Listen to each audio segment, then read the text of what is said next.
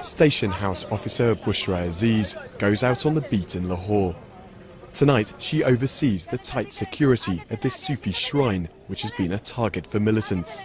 She's one of only a handful of women to make it so high up in Pakistan's police force, and hopes she's setting an example. We should not be girly, but should walk shoulder to shoulder with men. If we keep thinking of ourselves as women, we will never be able to work. It's not difficult. It's just a matter of courage. Only around 2% of public sector jobs are held by women, the majority in health and education. And at this girls' college in Islamabad, it's clear aspirations are shaped early.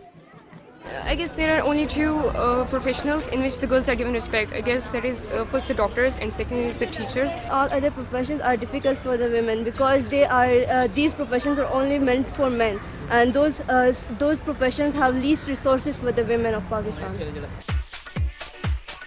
All is well, all is well, all is well. Matira Mohammed is breaking taboos in her own way. The TV and radio star is hugely controversial for her relatively risque manner and the way she dresses in this conservative Muslim country. God created women to make this world beautiful. So you should look beautiful every day. You should do everything that makes you beautiful. And you should try to make the world beautiful. That's it. Don't listen to anyone. If you want to wear it, wear it. Life only comes once.